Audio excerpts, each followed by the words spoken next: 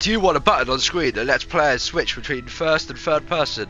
Well, today I'm going to show you how. Let's go. All you're going to need is a first person camera device, an input trigger, and also some triggers. Okay, so first we're going to go over the input trigger.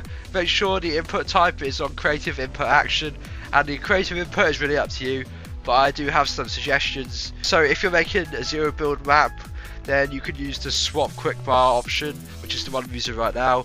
Basically it's the build button, so on Xbox it'd be B, I don't know what it is on PlayStation. This is custom 11 at the moment, they may change that, I don't know. If you don't need your pickaxe, then you could use the harvesting tool button, which is custom 12.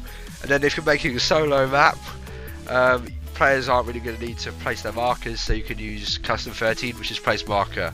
So those are just some suggestions. If you do need all those actions, then you could use something else like squad request or emotes.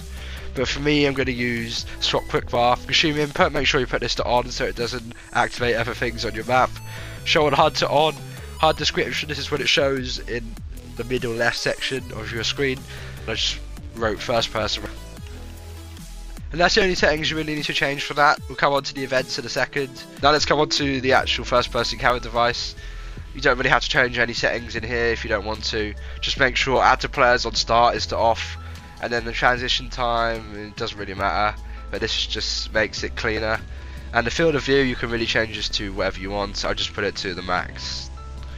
Okay, so now let's place down a trigger. These triggers, so it's going to count how many times they press the input, and the first time is going to give them first person, and then on the second time it's going to take it away, and then it just keeps bouncing back and forth. Make sure you put these triggers somewhere outside of your map, not near the playable area. So you can put trigger by player and damage to off, it doesn't really matter if you put this outside of your map. So the only setting you really need to change is times equal trigger to 1, and then make sure it's triggered when receiving from the input trigger on input pressed. And then we're going to get down another trigger, and for this one the times equal trigger is going to be 2, and then transmit every X triggers is also going to be 2. And then once we trigger it twice, it's going to remove the first person. So go to the functions tab and make sure trigger when receiving from is also on input trigger when input pressed. And then put reset times triggered when receiving from this trigger itself. So trigger, wherever this is, for me it's 3 on triggered. And for the first trigger, make sure reset times triggered is also the second trigger, the one that has the times triggered 2. So that is trigger 3. Because we want this to reset once this one's been completed.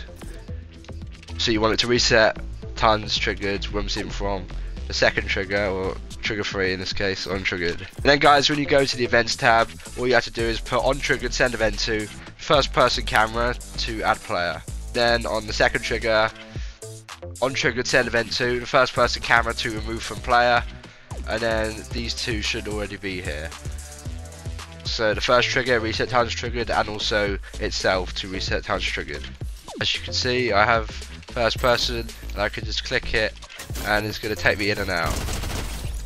If you take those triggers away, you won't be able to hear the sounds. If this tutorial did help you out, make sure to like and subscribe. If you guys want a first person switch actually in the game you can walk up to and press, make sure to check out the video on screen now. Thanks for watching the video guys, peace.